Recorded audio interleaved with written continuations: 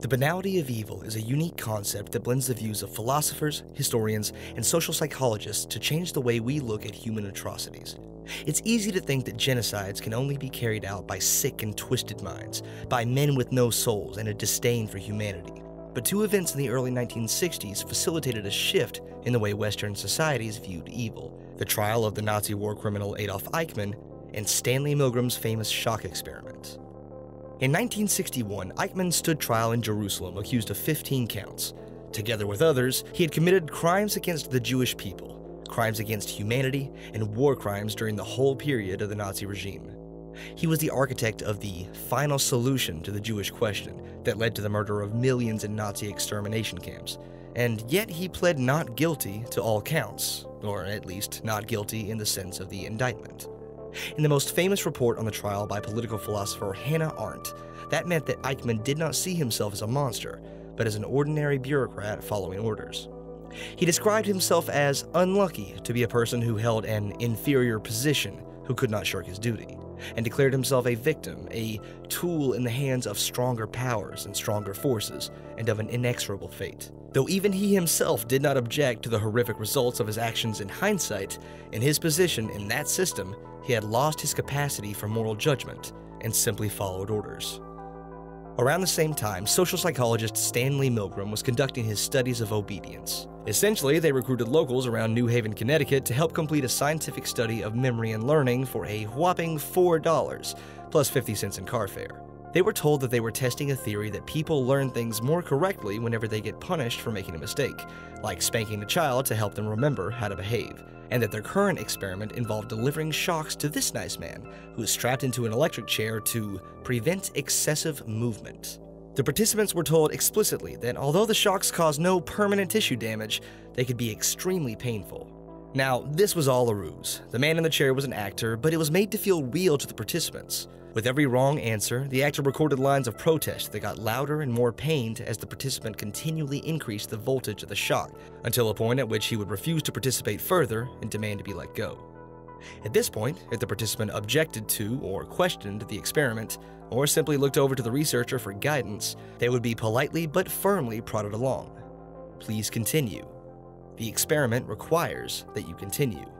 You have no other choice. You must go on. Not forced, but simply prodded more and more.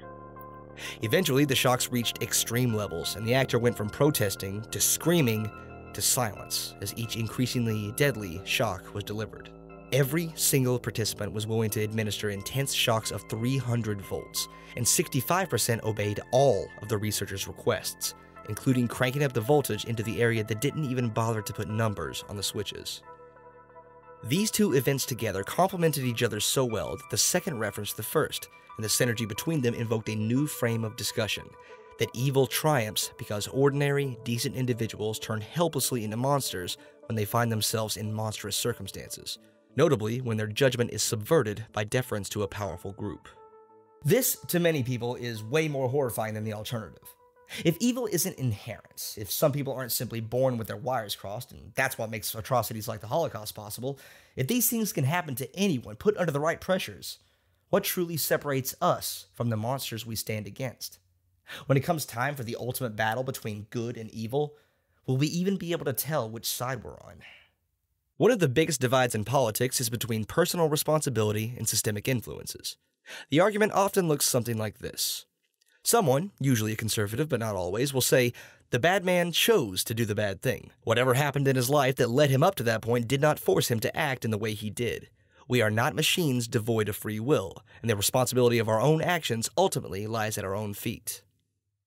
To respond to this, someone, usually a lefty but not always, will say, we are products of our environment. Our morality is not inherent, but is instead socially constructed by the culture and norms and values surrounding us. What separates you from the bad man who did the bad thing is time and place, not good or evil. The problem isn't individual people, but the systems they live in. And then these two people will turn towards me to listen with rapturous enthusiasm as I smirk and say, actually, you're both right, flooring them with my big-brained ability to create two rhetorical arguments on either side of the point I wanted to make. And yes, of course, they clapped. Because these two positions do not contradict each other. The banality of evil was an important step towards recognizing the all too plausible potential for everyday people to rationalize atrocities, but we shouldn't go so far as to dehumanize him in the other direction. Eichmann was indeed a product of his time and country, but he didn't go about the process of mass deportations and eventually genocides with the same detached lack of enthusiasm one would have when filling out an Excel spreadsheet. He attacked his job with gusto. He won the approval of his superiors for pioneering new and creative methods of harming other people, and the more work he did, the more his views were transformed. Eichmann had to learn what it meant to be a génocidaire, and then chose to be one. It is a myth that he unthinkingly followed orders. And the participants in Milgrim's experiments were not lulled into a catatonic state in which they blindly shocked another human being under the hypnosis of a lab coat. They objected, they questioned the ethics of the experiment, they brought up legal consequences and asked where the trained medical staff were. Even the guys who pushed all the way to the end often showed enormous distress, asking to stop, begging the researcher to check on the man being electrocuted. This is not the agenic state in the presence of a powerful authority defined in the banality of evil. This is purposeful effort against one's own morality to place trust in someone who claims they'll take responsibility. This is active. This is effortful. This is system justification.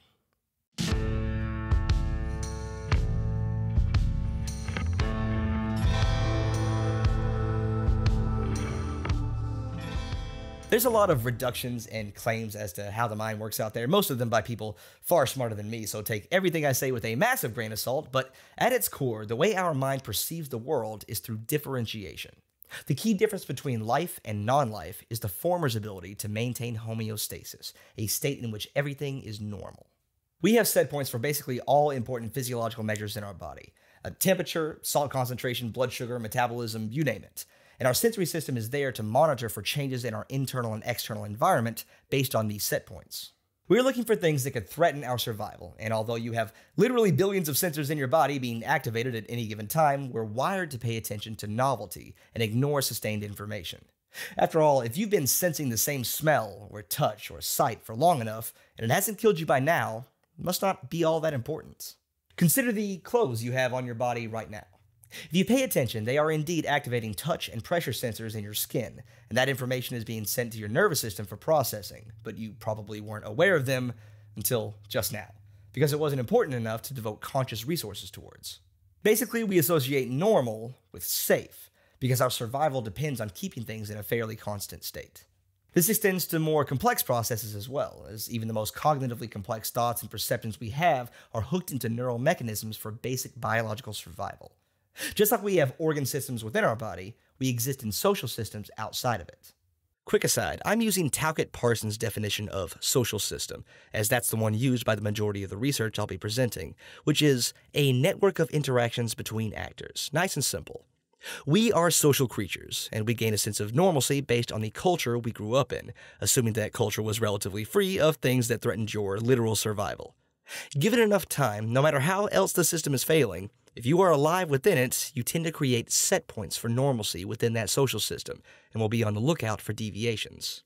And, just like for our internal environment, we associate consistency with safety. As soon as those base physiological needs are met, our next concern is to make sure they are consistently being met, a task made much easier with even a moderately effective social system. What is correct in our society is what is expected. What I'm saying here is that we perceive the world through comparisons. Stress comes from some sort of deviation from those norms, whether it's a very hot day, an unfamiliar shadow outside of your cave, or the implementation of mass restrictive social measures to contain a pandemic. Stress isn't always a bad thing. There's some definite motivational benefits to getting kicked out of complacency, but as I've already discussed in a previous video, we're far more wired to search for threats and negativity than we are anything else. And so, broadly speaking, if something changes in our system, it has to prove itself to be not bad by default. We like predictability because it helps us make better decisions. That means we develop rules, formal and informal, in our heads regarding how society functions to help us get past the uncertainty of dealing with other people. The thing is, we use the same rules to explain things we see in our society by working backwards from those rules. See if any of these cultural values sound familiar to you. A belief in a just world, that people deserve what they get. A belief in personal causation, that what happens to us is the result of our own actions. a belief in personal control, that we decide those actions, no one else. These are more or less the norms of individualistic societies, especially America. Under our system, if you work hard and make the right choices, nothing will stop you from getting ahead. It's comforting to know that your future is up to you and you alone. And even if you're not doing well now, you could decide tomorrow that you'll get your act together and make things right.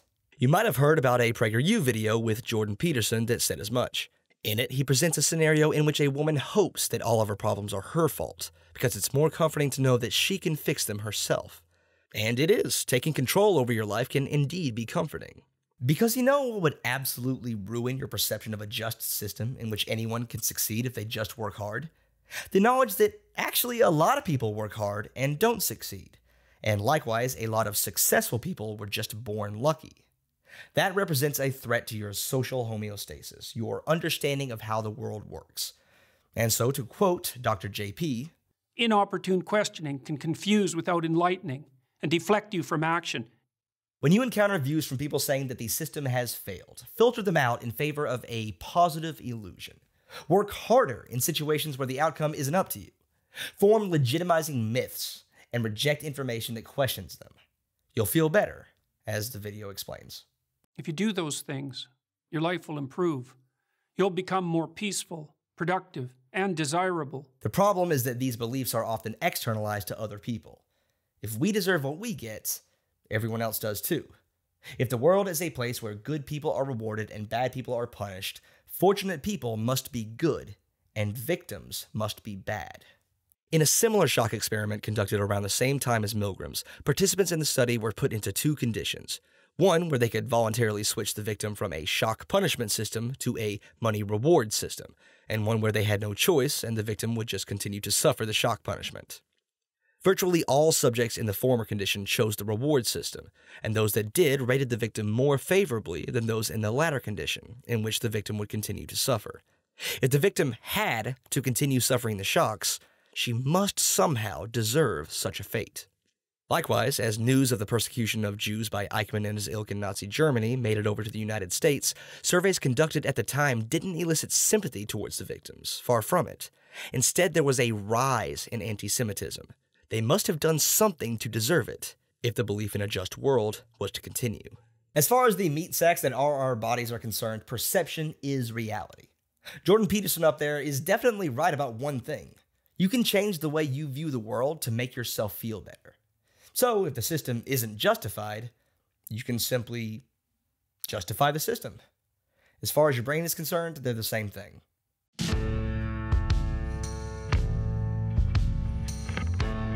System justification theory was first proposed in 1994 by Drs. John Jost and Mazarin Banaji to describe the psychological processes contributing to the preservation of existing social arrangements, even at the expense of personal and group interest. According to the theory, people are motivated to defend the existing status quo because it serves the palliative function of easing underlying epistemic, existential, and relational needs to reduce feelings of uncertainty. It's basically, don't worry, it's all in God's plan, as an instruction manual, which is why religious people are more likely to do it. What makes this theory interesting to me is that this process isn't involuntary or inevitable. People want to believe that the existing social system is legitimate and justified. Unlike most of our bodily functions we do to maintain internal homeostasis, system justification is motivated and goal-directed. People do it because they want to, not because they're helpless to stop it. And they want to do it because placing trust in the system takes a huge burden off your shoulders, even if it comes at the expense of not exploring better options. 25 years later, Jost published a paper laying out the 5 lines of evidence to support the idea that system justification is a motivated, goal-directed process. 1. The endorsement of system-justifying beliefs, including beliefs associated with political conservatism, is linked to individual differences in self-deception and motivated social cognition. Wage growth has lagged far behind productivity growth for 30 years now, resulting in massively ballooning income inequality that could not reasonably be explained by some people just working that much harder. But through the 90s and 2000s, most Americans still thought that the economic system was fair. A 1999 Gallup poll showed that more than 2/3 of Americans thought that the economic situation in the United States was basically fair. Thankfully, that's flipped here in 2020, but we arguably wouldn't be in this mess if we'd enacted the right policies when inequality was in the midst of spiraling out of control.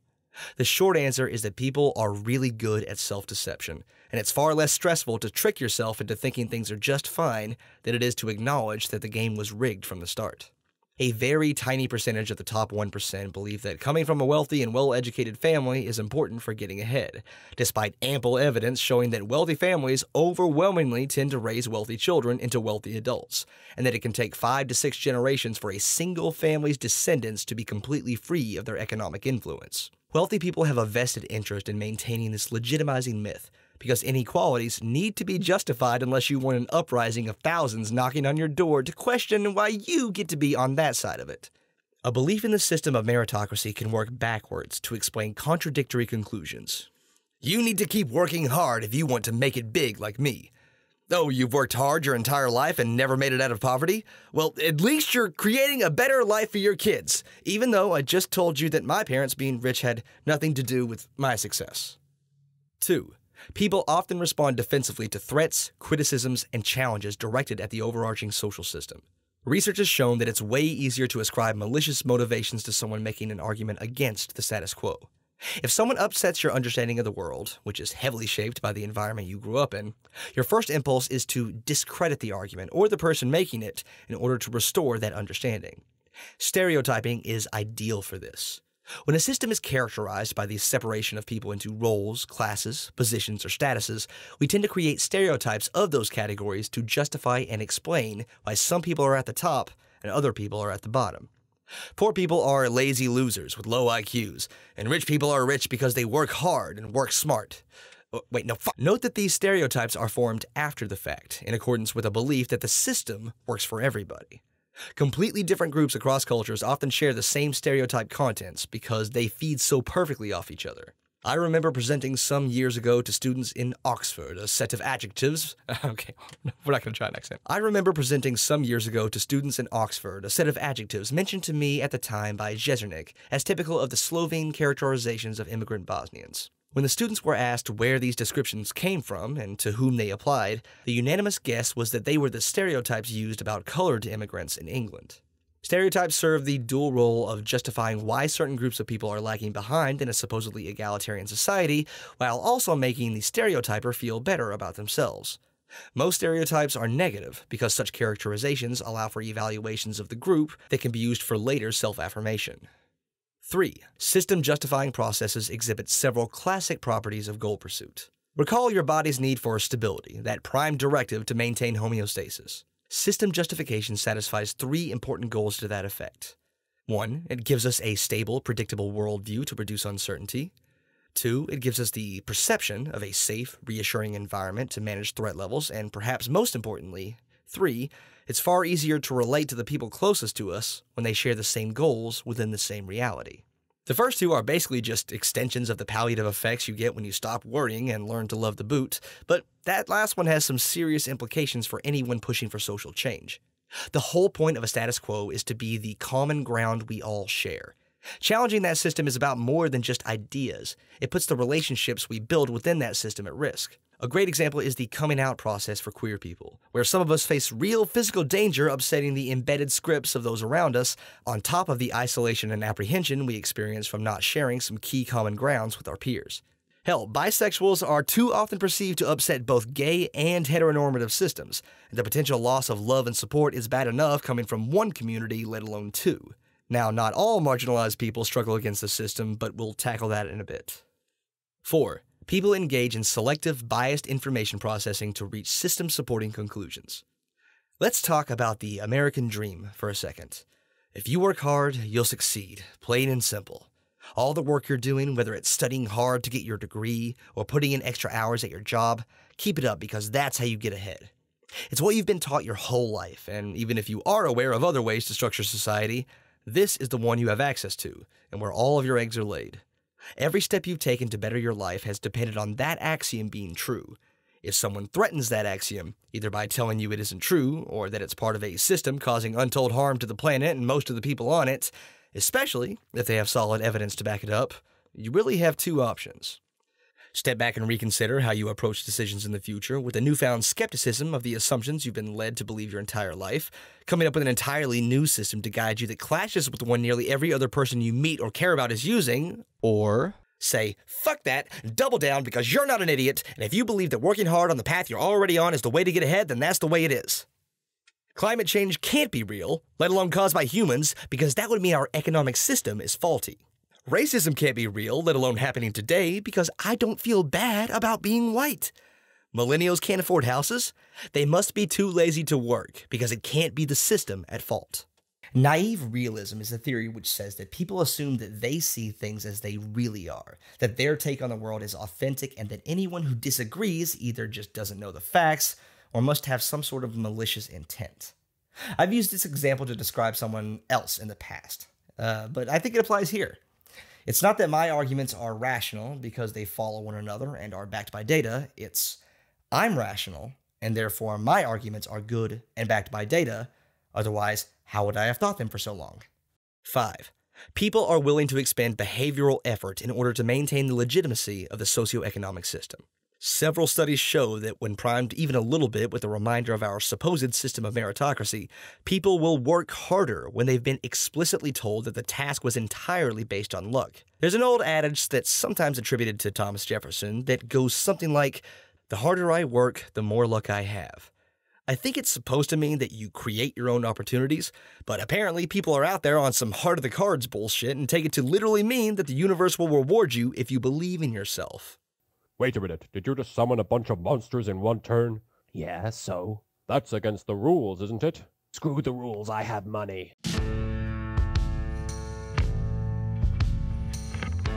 If all of this sounds like a needlessly complicated explanation for political conservatism to you, you're half right. The core ideology of conservatism stresses resistance to change and the justification of inequality, and so it's a very good fit for the motivated reasoning we've been going over with system justification theory. However, times change, and with them, the ideology of the seats in power. In the 2016 election, general system justification was slightly more closely associated with support for Hillary Clinton, the more mainstream and less disruptive candidate, and Trump supporters rejected the liberal status quo under President Obama. So does that mean that conservatism really is the new punk rock, sticking it to the man and rebelling against authority? No, obviously not. General system justification may have been in favor of Clinton, but Trump supporters, like political conservatives in general, strongly justified economic and gender-specific systems and disparities. They may have been frustrated by the economic consequences under global capitalism, but not the system itself. This right here is why system justification was first proposed all those years ago. It makes sense that people in power want to keep it, that rich people want you to think they earned their wealth, that white people want to ignore racism to avoid culpability. What doesn't make sense, at least at first, is why those under the boot would grow to love the stitching. People in power are, generally, still human, and are thus susceptible to the negative emotions us humans experience when we see others suffering. System justification assuages those feelings of guilt and helps to maintain a positive self-image in the face of rampant wealth inequality and global poverty caused by the policies that make the powerful powerful in the first place. Sympathy is fine. You can feel bad for the downtrodden. You can recognize the plight of black people or LGBT people or the global poor. That's just basic human emotion. But guilt is unacceptable. Not only because it's a negative feeling for the individual, but because existential guilt, not sympathy, predicts a willingness to engage in actionable social change. One way or another, that guilt must be assuaged. Which is nothing compared for the needs of actual victims of injustice to find some way of dealing with a system that has failed them. The other major predictor of actionable social change was moral outrage, and those in power need to find a way to quash that quickly if they want to remain legitimate in the eyes of a numerically superior force of have-nots. They can't do that through power alone. The material cost is too high.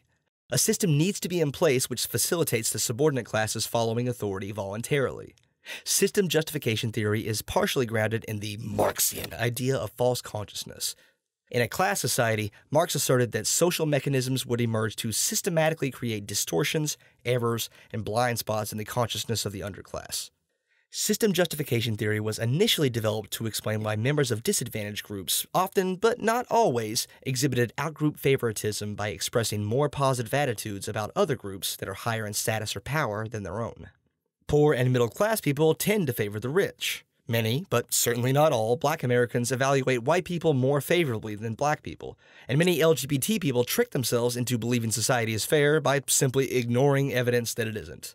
Minimizing, as opposed to acknowledging, the extent to which your group is the target of discrimination permits the false belief that the system is fair and legitimate, and that you have an equal chance to succeed within it. This false consciousness has a myriad of benefits when it comes to subjective well-being, and its palliative effect is especially strong among those for whom the threat of experiencing discrimination is highest. When you combine this feel-good mythologizing against your own discrimination with the backlash you'll receive if you rock the boat by calling it out, is it any wonder why people like Candace Owens, or Blair White, or Brandon Straka exist? They're often called grifters because, of course, there's a ton of money to be made in assuaging the guilt of the average person within the status quo, both from the people in power who need them to be complicit, and from the people themselves who want to hear it. But I think there's more to it than that. Grifting implies that they don't believe what they say, that they're intentionally lying on behalf of their financial benefactors and drown their guilt with money. But as I've hopefully demonstrated, there's a powerful incentive for them to genuinely believe the drivel they spew. Yes, positive illusions that promote well-being for the individual come at the cost of society. Yes, justifying inequalities often results in stereotyping or outright dehumanization of people suffering at the bottom. And yes, ignoring mountains of evidence contrary to your worldview leads to anti-intellectualism and the rejection of a shared reality based on empirical observation in favor of one giving post hoc rationalizations for existing power structures. But homeostasis for the individual has been achieved. A just world willed into perception is a just world to the perceiver all the same.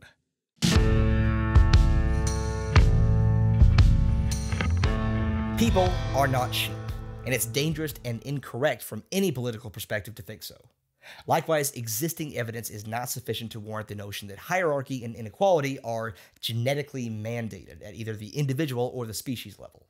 The only constant for humanity is that we are adaptable, and we have enormous capacities to accommodate, internalize, and even rationalize features of our socially constructed environments. None of this video was meant to imply that systems are always bad, or that justifying them is always evil. A status quo offers a shared reality and a common cultural language to foster better communication and cooperation with the people around us. The goal of any real social justice movement is not to reject a system for the sake of it, but to replace that system with a better one. Those of us on the left are always fighting an uphill battle, not only against powerful actors working to maintain the structures that put them there in the first place, but the widespread intolerance of uncertainty that builds and maintains those structures. Burnout among activists is incredibly common, and the default, fuck it, I give up position is a conservative one. And that's because progressing society in a good direction is a matter of many small but consistent changes over a long period of time. There's a joke I used to tell as a personal trainer. If you want big arms, the best way to get them is to curl 100 pounds in each hand, because you can't move that much weight without big biceps to back it up. It reduces the process to a single action and ignores the much harder and more complicated process of lifting day in and day out for years to get there, which is why it's a joke. That siren call of not going to the gym in favor of eating cheddar popcorn in front of your third watch through of The Office at home, justifying it because you're tired and missing one workout won't hurt, echoes the frustrations of system justification theory. It's much harder to advocate for the uncertainty of progress than it is for the comfort of a flawed system. And if the only solution you see is to start with a 100-pound dumbbell of overthrowing the system, something is going to snap.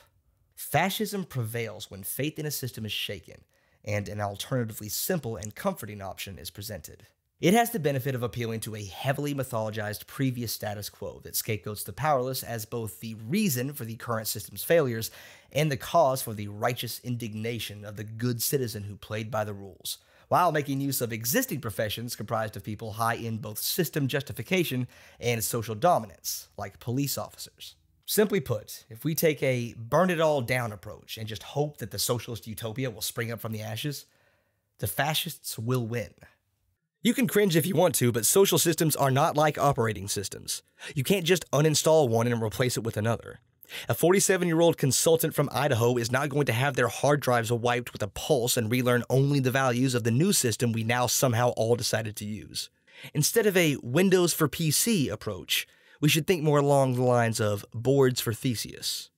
Political authorities and institutions lose their legitimacy when they're found to go against the rules of the system they claim to represent. The failure of a system is determined by the values already within it, so changes to that system must, in some way, appeal to it. Police reform is on the table now because a ton of people went out and protested a system that failed to live up to justice for all. LGBT rights have come as far as they have because a ton of people were disruptive when pointing out their lack of individual liberties. Wealth inequality is finally starting to really clash against the idea that how much money you make is determined by how hard you work because it's been forced into the spotlight by people pushing it there. There's a wonderful quote from the late, great Michael Brooks. "Be ruthless with systems, be kind to people." But systems are people. Just like Eichmann and the participants of the Milgrim Experiment weren't husks of a system with no agency in their actions, we too play a role in the direction and character of the systems we live in. Systemic problems are changed or maintained by individual actions. So any critique of a helpful step towards solving one problem that amounts to not addressing the larger system is kind of missing the point. No, your vote will not overthrow global capitalism, in the same way that planting a single tree will not repopulate an entire forest. We, rightfully, and with mountains of evidence on our side, criticize conservatives for ignoring the systemic roots of many of society's problems to place blame solely on individual actions. Fine and good. The problem is when you take that to mean that no step is big enough to matter until you reach a scale that's impossible to achieve. Overthrowing the system is not a thing you can do because the system is not a thing. It's the amalgamation of every interaction between every actor within it. Every vote, every conversation, every purchase, every body at every protest, every shitpost on Twitter is part of a social system. And every big change you see within it stands atop thousands of unseen but crucial minute interactions at its foundation. Whatever system you'd like to see in the future is being determined by what you are doing right now. Good triumphs when ordinary, decent individuals forego the path of least resistance in favor of building something better. Thank you everyone who made it to the end of this video, and thank you double if you actually are one of the very few people who actually watch these little end plates. I have all my references on the screen right now. A ton of research went into this video, so in the very likely event that you can't see those, I do have the full reference list down in the description, linked in a Google document just in case it doesn't fit. Do the normal YouTube stuff. Please leave a like on this video. Subscribe if you would like to. You can follow me on Twitter at SJWDebates. And if you're super cool, you can join these nice people in supporting me on Patreon. So I'd like to thank my patrons Edward Normal, Bennick G. Spicer, Spoop, Brian Leamer, Gavin Pittard, Leonard Mathieson, Bearded Cuban, Deborah Goldsmith, Casey Explosion, Wait I'm Curious, Only Slightly, and Sam. Thank you very much, and I will hopefully get out more videos at a better pace in the near future.